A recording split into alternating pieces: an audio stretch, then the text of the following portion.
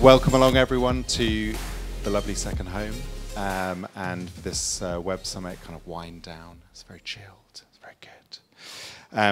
And thank you very much to Andela for putting on this night for us, where we've been at Web Summit for the whole 3 days, speaking to a lot of people about remote hiring.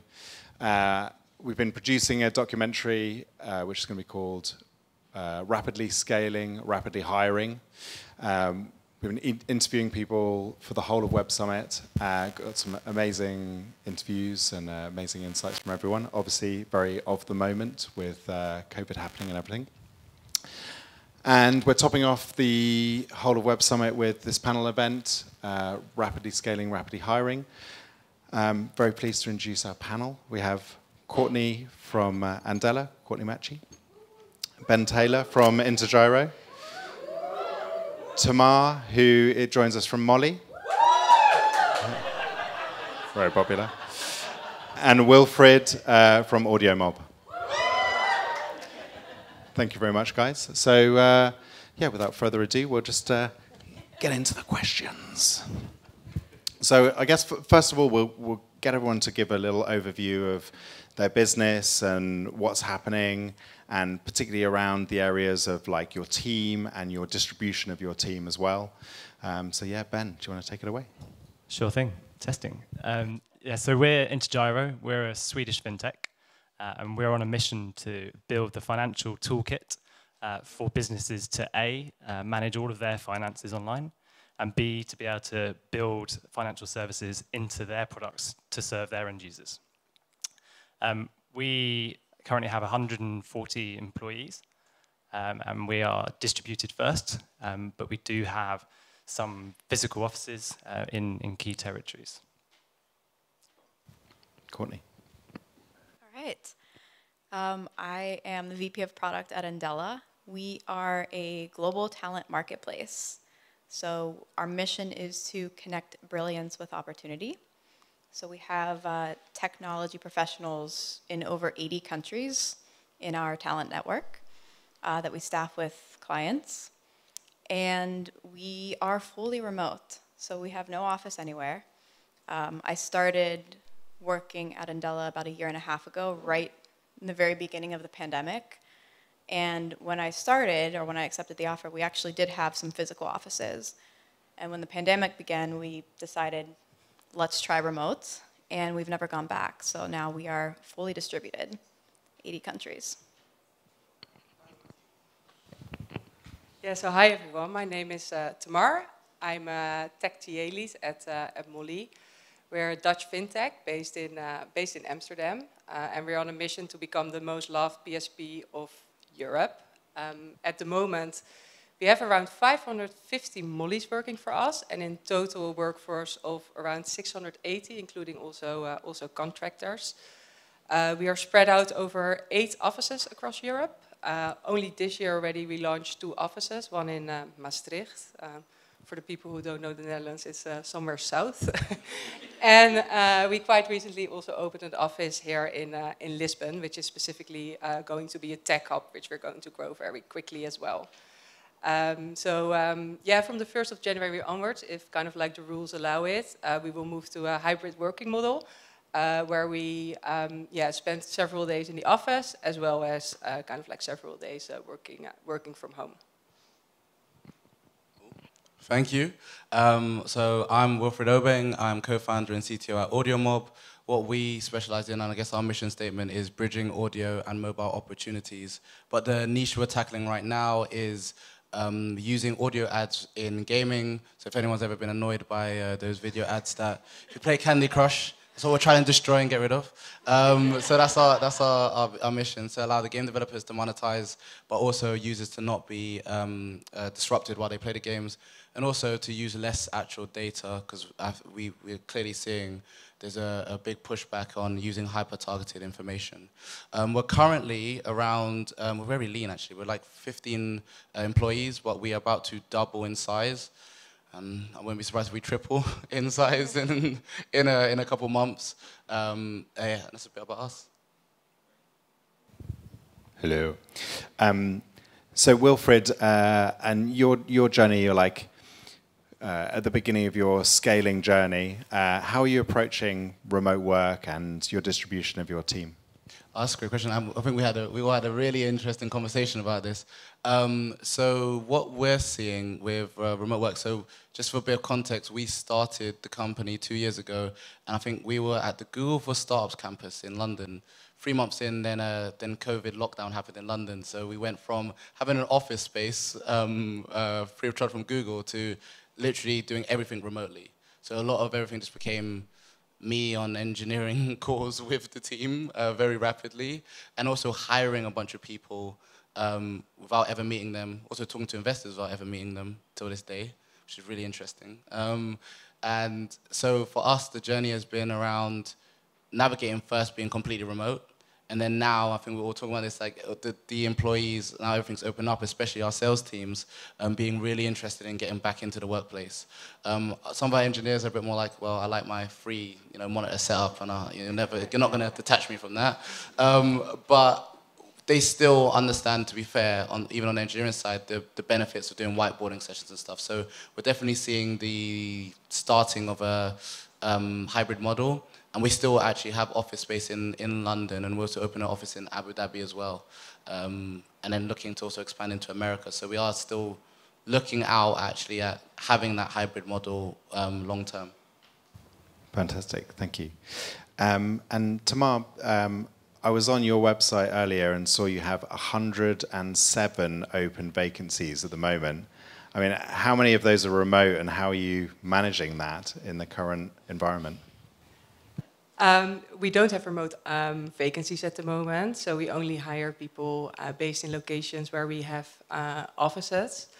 It's a huge kind of like growth what we are experiencing currently. I joined Mollie myself around 15 months ago. Back then we were still with around 200 people, and as mentioned, at the moment we're around like between 600-700.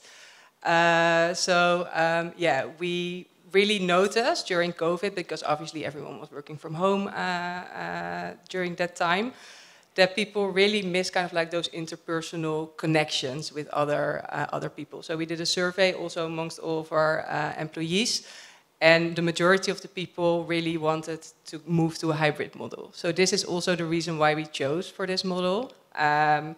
At home you can have like focus time and be very kind of like productive and efficient. But in order to brainstorm and get kind of like creative ideas, it's really important to meet people in person, and also to build those relationships within the company.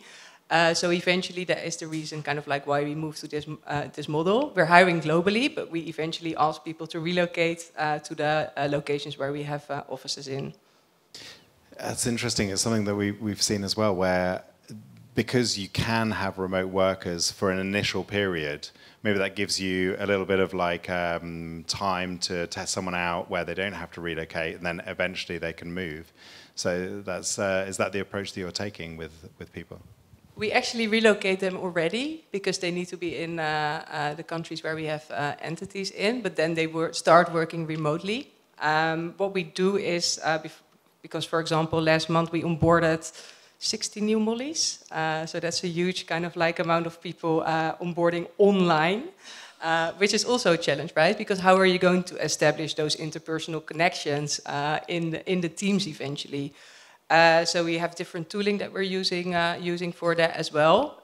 But as mentioned, kind of like when the rules allow it to get into the office again, we will have everyone back into the office. And we actually moved to a new office space in Amsterdam as well during the pandemic. So we didn't really think about kind of like how we wanted to design the whole office space. And at the moment, our meeting rooms are not really soundproof. So we're so we're really going to redesign our whole office space to also enforce kind of like people to cross-collaborate and have these kind of like creative meetings with each other. Great, thank you. Courtney, so you guys are like helping people with their remote teams and remote hiring, and what are the kind of challenges that you're seeing day to day with people at the moment, and how they're tackling their remote hiring? With clients? you guys are fully remote, but you're also helping a lot of people with their remote teams. So are there things that come up all the time that you're helping people with? Yeah, well, we specialize in helping people hire remotely. And, you know, we see a lot of challenges across hiring engineers, product managers, designers, like a lot of commonalities in the way that people are looking to screen. Like it's difficult to actually figure out how to assess talent to begin with. And especially with product teams, we're starting to do more and more of that. It's very, you know, PMs have a lot of different types of profiles. They come from different backgrounds. And so we are able to take a very consultative approach where we can help people kind of understand, you know, based on where the company is in its growth, the stage of the company, what they're actually trying to build. We can partner and help them understand kind of what the right profile of person looks like. And it's not just about, you know, somebody's skills, like a Java developer. It's really about, we were talking earlier about EQ and how important it is. And it's really about like how the team works together. You have to find that fit, right? And it's the same thing when you're hiring for your core team. Like that's the thing that matters the most. Like, is this person going to vibe with the team? And so we really focus a lot on that because we find that that's, you know, remote or hybrid or whatever the model is. That's like one of the best predictors of longevity of a relationship. It's like, is this person a match? Not just can they do the job, do they have the skills, but are they going to actually be able to meld into the team? And we are, you know, everybody in our network is a contractor, but our goal is to make it feel like they're not. Like that's really what we're trying to do. And so we focus a lot on that. And we find that when we can actually, you know, deliver that, the relationships last longer. Our average length of one of our engagements is 18 months, so. And how do you manage the actual interview process? Do you have a very staged approach and a very systematic way of tackling it? And is it always the same, or does it change from role to role? We do. So currently, we mostly do engineers, but we also match product managers and designers, data analysts. We're starting to expand more and more. So we do have a kind of set methodology. Of course, it varies based on skills, based on stacks. But we're able to customize based on what the client really needs as well. So we kind of are able to tweak based on the types of, you know, what kind of opportunities can you offer to this person longer term? Like, let's take somebody's career goals into account as well. Like, we really are focused on the long-term relationship. So it's definitely, we've got kind of a system in place, but we're able to tweak it and customize it based on what somebody needs. So we're really, really focused on the long-term relationship. Great, fantastic. And Ben, I know you guys have a few different remote teams, you know, in different locations, providing different services. Like, how do you manage that? And can you give us a bit of a picture of the different teams and where they are and what they're doing? Yeah, sure. So our product team is split across all of the territories we operate in. So we have product managers in Sweden, based here in Lisbon, and also some in Poland and Belarus. With our engineering teams, they're predominantly based in Eastern Europe. We do have one team in Sweden. But yeah, it's a challenge of managing those different cultures and getting people to work together, especially where the vast majority of people within the business have never met each other face to face. And with COVID, that was particularly difficult in not being able to have the big sort of company get-togethers to be able to create that rapport. So that's something we're looking to change next year. Did you have to recreate those kind of things digitally and put some things in place? Yeah, we did try that. There's lots of tools you can use to do that, and you know, and we do lots of. We focus on trying to find really good communication tools and collaboration tools. But yeah, it's ultimately that human touch, that face-to-face relationship is quite hard to replace with virtual tools. Hello. What about the mix of physical and remote? Have you found any challenges with the difference and interactions with teams and that potentially causing friction if some people are remote and some people are physical? Yeah, so we surveyed our team in the offices where there's the option to have both, the hybrid option, where there is a physical office and where people are working remotely. And 90% of our employees said that they wanted to have the hybrid. Only 10% said that they wanted to have pure physical office. So all of our employees are set up so they can work fully remotely. So that is sort of the common denominator.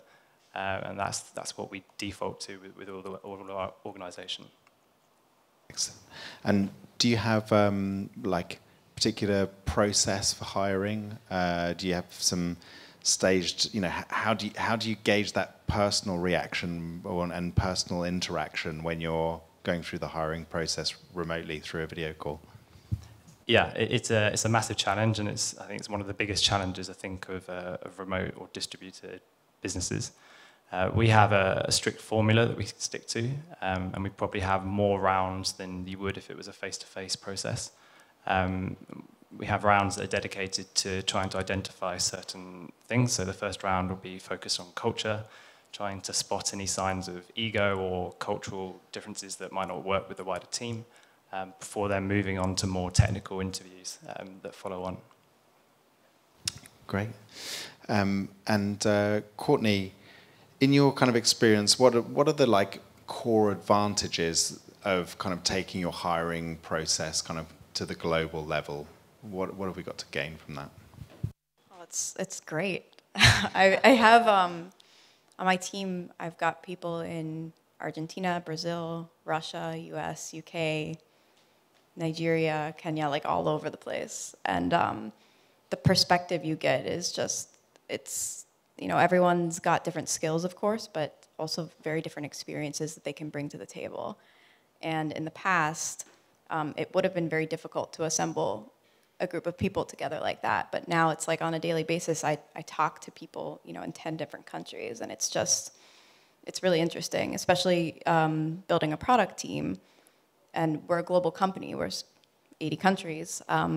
It's important that we have that perspective and that we have access to that perspective. And so, you know, it's just become so easy now to find people in different countries. And, you know, there are some cultural, you know, you have to kind of make the effort to understand somebody's culture. And I think that's part of the culture of Andela is like, we seek to understand, we want to understand other cultures. And, you know, once you do that and you kind of learn to form and like meld together as that team, it's really interesting to see the perspectives start to come together, and it influences the user experiences that we build and the products that we build in a way that we can connect with people globally. So. Great, thank you. So Tamar, before the pandemic, remote working and hybrid work models were kind of the exception and not really the norm. Like, what advice would you give to a fast-scaling company kind of looking to kind of make the shift to a kind of more global approach to hiring? How can they do that? Yeah, that's super interesting. Yeah, because I used to work for international companies who always kind of like had a global approach to hiring. But now there's a shift that more companies are taking this approach, right? With a remote and hybrid working model. So it's a lot of opportunity to tap into talent that wasn't really available before that.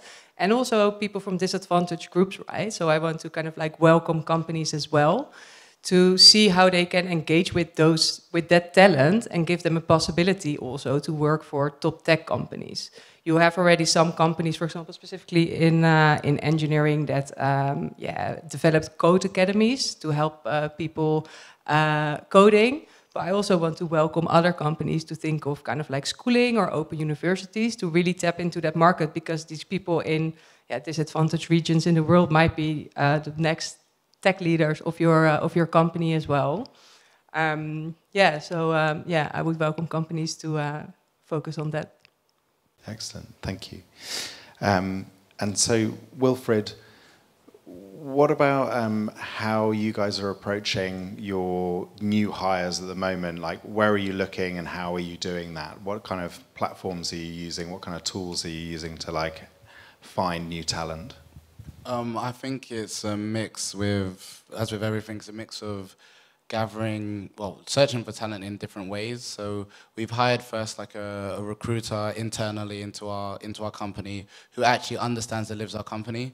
'Cause that's one thing which is we've noticed, like when you go to recruitment firms outside, they don't understand exactly how the company culture is. So the first thing Candice on our team did was she actually went through and interviewed everyone on the team and asked them, what does your actual job mean? What did you actually do? What is the team culture? What would you describe as the team culture? And I think when I saw her doing that, that was when I was like, okay, she was definitely the best person to actually hire for actually recruitment, because I've never seen any, to be honest, outside and contractual firm, especially in the UK, do that, where they actually go into that finer detail of understanding your company before then making decisions.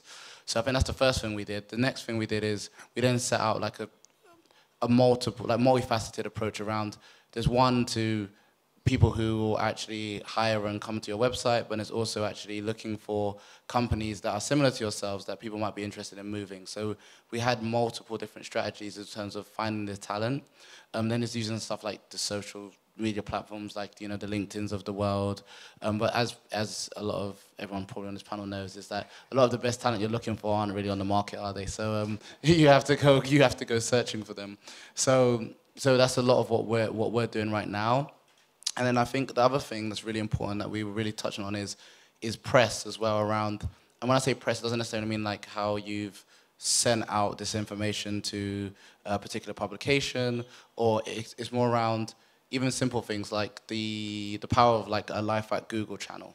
When I used to be at Google, and the power of people seeing themselves in the company. And that's something we've also been looking at around like rebranding our careers page, and then also looking at how we can actually show the stories of the people at the company, because people actually care about who they will be working with, not necessarily all of the other perks, especially in the remote working world. So Tamar, what kind of things are you doing and have done over the course of the last couple of years to keep company culture going, to keep the feeling of people belonging to an organization even though they're having to work remotely? Yeah, that's a super interesting question, and I don't think there's a solution for it yet. We pride ourselves at Mollie to have a very unique culture. I worked in a lot of international companies, and I totally agree kind of like with what you also just said around kind of like not hiring egos. We have 3 values: people, be loved, be authentic. And these are super dear to us. So we indeed like what you also mentioned around kind of like process. We do that in our assessment to really assess people on that as well. And as mentioned before, the first kind of like reason why people are joining a company is mission is important, right? But most of the time people join a company because of the people they're working with. So again, kind of like these interpersonal relations are even more important as well, working remotely eventually. And that is also kind of like the way how you kind of like develop the culture and keep the culture. So we use various different toolings as well in order to kind of like create or manage these interpersonal relations during the pandemic. So, for example, during our onboarding program, we had a tool called Mibo. I don't know if anyone heard of it, but it's kind of like a virtual world where you can walk around and have kind of like informal conversations with people. Mibo, sorry. Informal conversations with people and where you can build those interpersonal relationships. And I think those things are super important, kind of like to keep the culture and also maintain the culture whilst working remotely eventually. Great, thank you. And Courtney, do you guys do anything like that? Do you have any like coffee? No, what's it called? The water cooler moments that you kind of create digitally and things like that? Yeah, I mean, we use Slack, but it's not enough to just spin up Slack and say, okay, go fully remote. Like it's there's a lot more involved than that. And specifically on this, we started doing, it's like a speed dating thing, but it's not dating.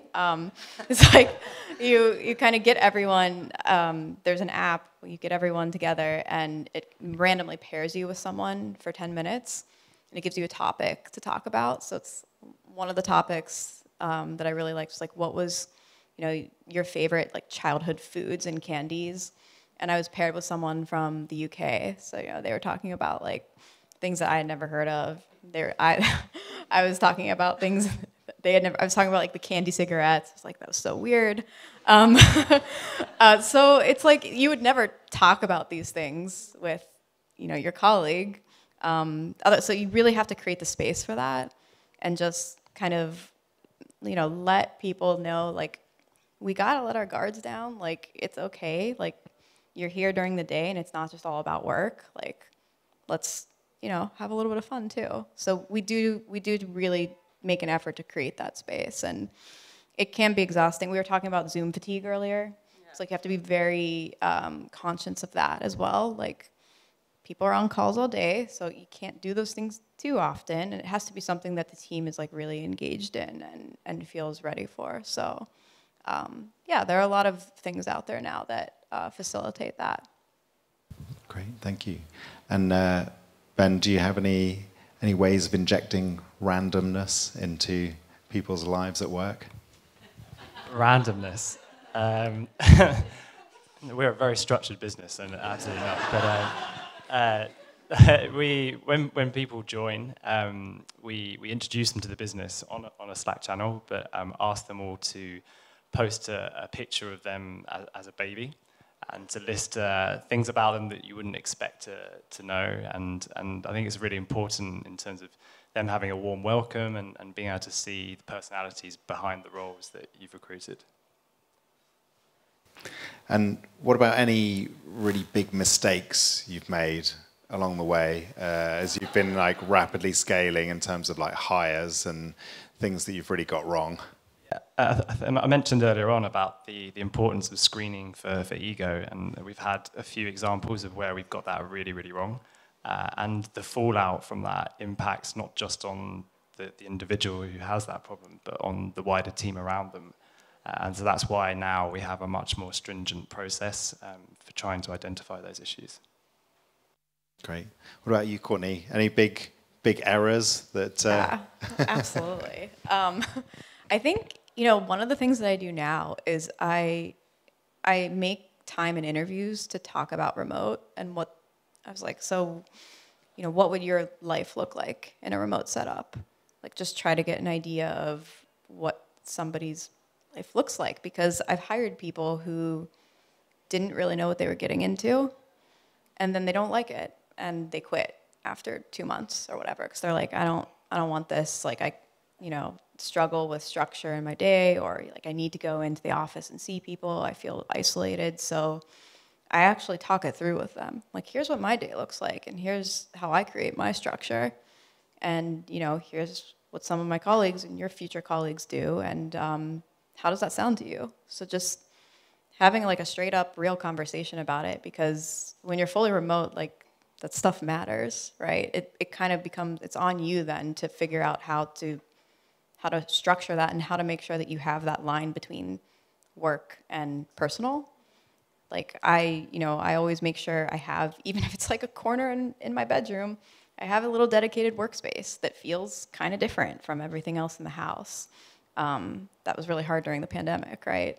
We were all struggling with that. So yeah, just making sure people know what they're getting into, and they've like kind of played that scenario out in their minds before they accept the offer. Great. And Tamar, what have you learned from the mistakes of...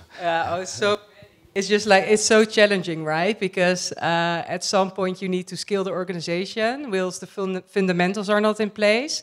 So you need to kind of like create priorities and make priorities in order to continue to hire, and at the same time build in scalable processes, right?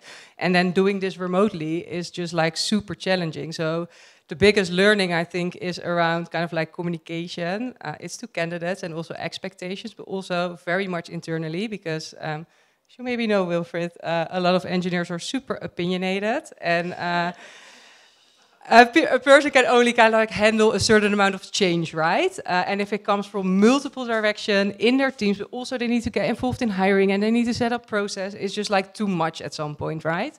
And when you don't communicate clearly all the time the different steps that you're doing, they get very confused, and you have like a process that's not really working, and hire the wrong people eventually. So it's super important to get that communication right, and that you do that quite often as well. Written, but also verbal in all hands, what we are giving every 2 weeks. And at some point, we reached the point that we over-communicated. So that people said, like, we heard this already. And I was like, okay, goal achieved. What about you guys, Wilfred? Any big mistakes that have kind of changed processes and things for you guys already? Yeah, I think if you haven't made mistakes, then you're not learning, right? So I think to Tamar's point, because we were talking about this earlier, I think the number one thing for me is communication, because you go in the trap of, as I said, we went from having an office and then 3 months later having completely remote. So one of the things that definitely got lost in translation is using Slack as the primary mode of communication, because tone is completely lost on people. So sometimes they take it like, oh, this person's in a bad mood, or they're quite blunt or quite direct, but they could literally have been rushing to a meeting trying to merge like a piece of code together, and then they've just quickly tried to type something, and then in that moment someone's misconstrued it. So I think what we've noticed is that, as Tamar was saying, as you were just saying earlier, is we had to also make sure we had enough meetings where people could, like engineering syncs. So we basically, we modified the Scrum methodology quite a bit, to be honest. I'm not a fan of following traditions. So we modified it quite a bit. So we have like 2 bulk engineering syncs that are an hour long. And it's actually for each pod that actually goes through their different pieces, and it gives them a chance to actually talk to one another and actually say what the issues are, rather than a quick 15-minute scrum. And it actually almost brings people together in that kind of syncing moment. So the communications of the day don't kind of seem like one-off or fluttering or fleeting. So yeah, that's another thing we did. So that was very clear to me that after a few, as you said, piece of feedback from different people on the team, that we needed to make sure that there was enough of those creating those moments. And I think the other thing I've definitely learned during the hybrid model is also learning to accommodate people's different needs and also mental health. So we very quickly started offering like a mental health service to the team, just to make sure, because people obviously had other personal things going on as well, and it doesn't help them being cooped up in a room. And to what Courtney said, not being sometimes be able to break from what work is and what your issues are. So that's another service that we became very clear that we definitely should be offering, even at the size we were initially. Excellent. Thanks, everyone. I wanted to open up the floor to any questions for anyone who might have something for the panel. Mike? I struggled during the pandemic with hiring new people coming into an established organisation of 100 people and not feeling like they weren't part of the group, part of the team. And I don't think we ever cracked that, and we've given up our office as well. So there's no, all we can do now is have away days or fun days or whatever they're going to be. We're never going to recreate the kind of cohesion that we had around the water cooler and going for drinks after work. That's gone. How do we, are there any tips? How is that going to come back? Or do we just have to accept that's the old way and it's not coming back? I can start, I guess. So one thing we did around that, because I guess we have both sides, like the advertising and gaming side, we had socials that we then had to convert into online socials. So what we did is we used games like Among Us, and there's also I think Troy will kill me, I can't remember the actual, it's like some jukebox game. Basically, you have to do like Pictionary and all sorts of other games, like online Monopoly and stuff like that. But you do it as a team. And what we found actually is that actually was very helpful so we did that every Friday. And it was obviously optional, but we actually found most of the team would come because it was actually that moment in time they would drink a beer virtually if they wanted to, and then they would be playing these online games, and that was actually a way of breaking those, as to your point, around people not feeling part of the team, and people then realizing, oh, someone like told this kind of joke, that means they're probably interested in this, and I'll do a side message and talk to them about that, and that kind of started feeding into people then building those natural, which we do very easily in the office, to be honest with you, but doing those things using stuff like Slack, and then also reaching out to one another. Yeah, I really like that idea. Yeah, we did also a lot of online social events as well, so as part of the onboarding, and as I just mentioned, the Mibo app was really helpful as well. But online wine tasting, we even wrote kind of like poems in order to introduce them to the teams. I think what's also super important is to have a mentor in the organization that can guide you kind of like through the organization and can get you in touch with like other people, also cross-functional teams, right? Because you don't want to have that belonging with one team, but with the wider company as well. So introduce them to like different parts of the organization, let them know kind of like what they're doing and what they're working on during the onboarding time as well, which is super important to create kind of like that feeling of belonging to a company. Yeah, all of those things are great. We also have, so obviously during the pandemic we couldn't really do this, but now that things have started to open up, we've started to set some dates for meetups. And you kind of like, you're working with someone for so long on Zoom and you just see them in the little box. You're like, oh, I'm gonna meet them in 3 months. Like, this is super exciting. So it kind of like builds the anticipation and the excitement. And then you finally meet someone, you're like, oh, this is what they're like. And like, it's very exhilarating and thrilling. And like that energy of the week or whatever kind of sustains you in a way, like until the next one. So I've worked, in fully remote companies for 5 years now, and this is kind of how we've managed it. I really think that the whole kind of like, you call it corporate or whatever, these group kind of meetups is going to become a huge thing over the next couple of years. Like there's a lot of business in that.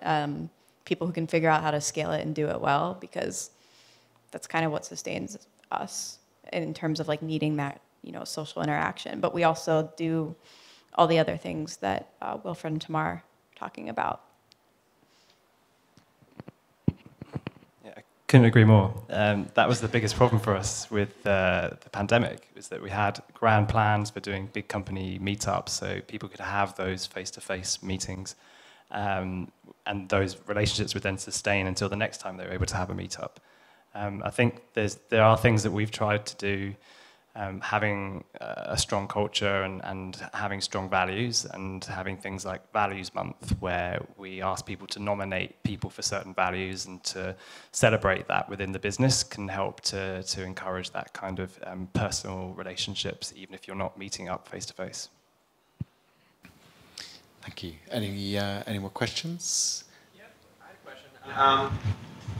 So for your engineers, has being remote been very much different? Because as you guys are talking, I'm thinking, well, when I was in the office, I would write Slack messages to the person next to me.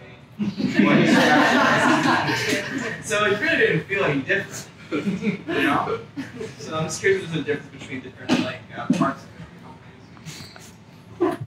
I'll just very quickly summarize the question. So just for the recording.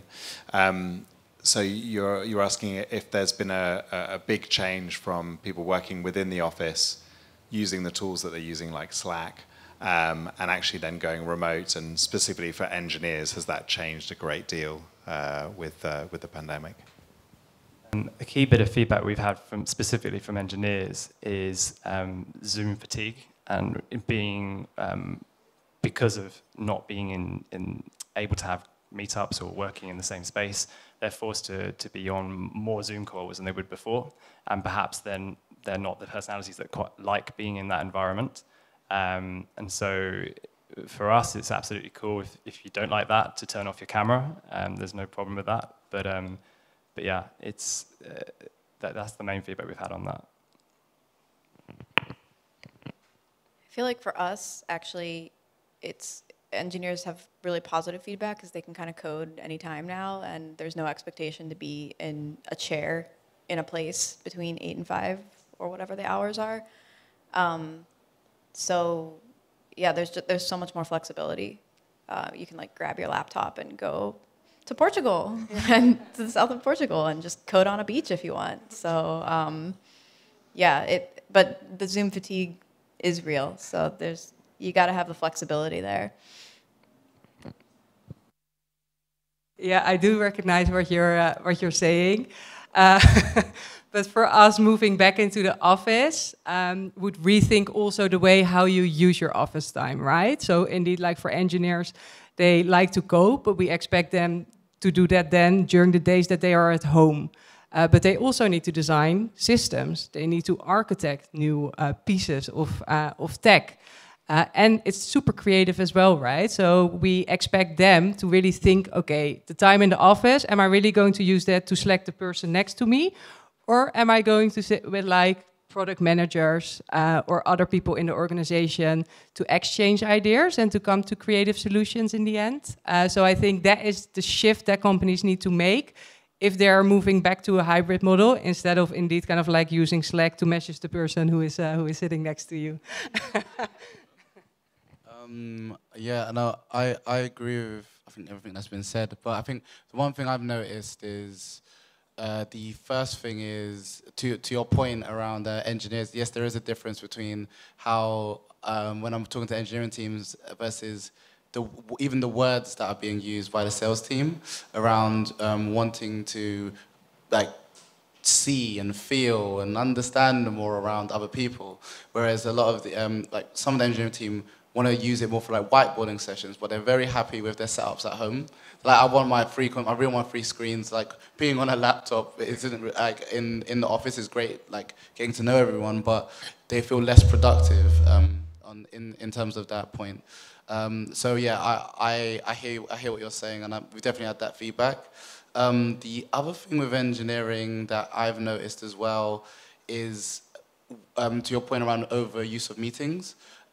We actually have, as I said, we're not following the full Scrum methodology. So a lot of our team actually voted to not have as many meetings. So to not do the morning stand-ups because they felt it was actually a waste of time, and to actually just have 2 syncs and then two 15-minute syncs a week and have 2 one-hour meetings. Actually, no, 1 1-hour meeting now because they actually decided to destroy that to take the other meeting now.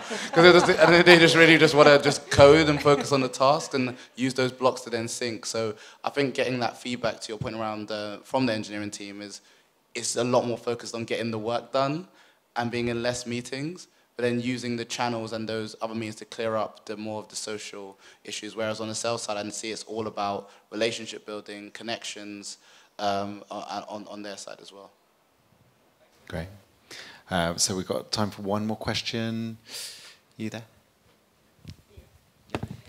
Yes, you. So as you guys scale and have to manage all these team members, what are you using to kind of check in with them or see like employee satisfaction, especially from a remote standpoint? So the question is around how are you measuring satisfaction levels within your staff with remote working? How are you gauging how people are going? So I think there's a number of things. I guess the engineering always goes to data-driven stuff, but then I will actually also, which is just as important, the human touch, right? So the first thing is doing like the surveys. I think everyone's mentioned to understand what people's sentiment is. But then I think the one thing that's really important to me is the one-to-ones. So I do all of the one-to-ones with all the engineers, and on the cadence that we decide. Like some people want to talk every 2 weeks. Some people want to talk every week. Some people want to talk every month. So it's just around asking that question in those sessions, because I think you get way more answers on that one-to-one than you do sometimes when people don't feel as comfortable in saying certain reservations they might have or issues they might have experienced, whether that's more personal. So I think, yeah, using the data-driven, but then also having those one-to-ones where you have a bit more of the personal touch. And I think to what some of that everyone else has mentioned is also, yes, having those times where you also do meet using the hybrid model, because then you actually get the full body language, right?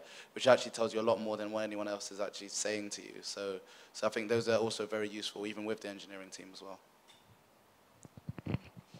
Yeah, I fully agree. We do also kind of like a quarterly EMPS, but I think the one-to-one meetings are more important. However, some people feel more confident in order to kind of like write it down than just like tell it to their manager in person. At Mollie, we also did a Great Place to Work survey during the pandemic. And what was funny, what came out of it was that people valued the office the most. Well, we were working remotely, so they are really happy to get back into the company now. But I think it's super important to be constantly kind of like on top of your employees and how satisfied they are, and specifically also during the pandemic to their mental health, what you just also mentioned, Wilfred. Completely agree. I feel like the data-driven stuff is important, but I've also seen people start to just, I don't want to call it game the system, but you know, just give a 9 or a 10 every time so that you don't have to talk to someone. Like if you actually, you know, feel like you might have an issue, you don't want to talk about it. Anyway, the one-on-ones are super important, and mental health also very, very important. We've started to offer like Better Up to some people who feel like they might want that, which is like a coaching, counseling service. And we've also started to do just kind of like group share sessions, and we actually start with like a little breathing exercise and stretching exercise to like get everyone really relaxed. And I feel like because we've started to create some of that space, like at first everyone's like, it's a little odd, but now people have started to warm up to it and actually start to feel more comfortable sharing. And I feel like when you model that and people see that you're sharing as well and you're creating the space for it, then it just starts to organically happen. So just more of that. Yeah, it feels like we're on the same page. So we also do EMPS forms on a regular basis, and also try to empower our team leads to have one-on-one sessions with their team members to filter back any issues that they have become aware of. We've recently hired engineering managers specifically with the role to try and have more one-to-one sessions with our engineering teams, again, just to get that feedback loop. Fantastic. Well, thank you so much to our panel and our audience. Let's give them a round of applause for their contribution.